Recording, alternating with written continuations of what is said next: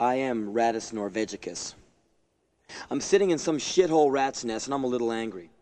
I wanted to be a talk show host, not a rat. You men think you have it bad with women? Well, I've got it a lot worse, let me tell you.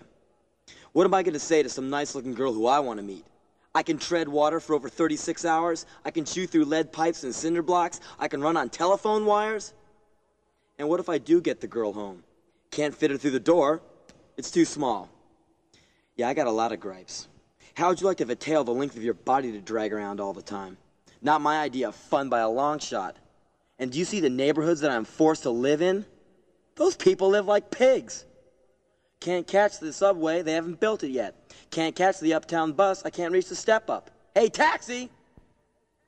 And everyone wants to kill me, feed me drugs and poison, put electrodes in my head, make me run on treadmills, dissect, bisect, and infect me, bind, blind, maim, and tame me.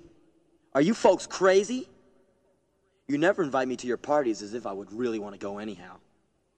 Have you ever asked me to go to a movie? How about bowling?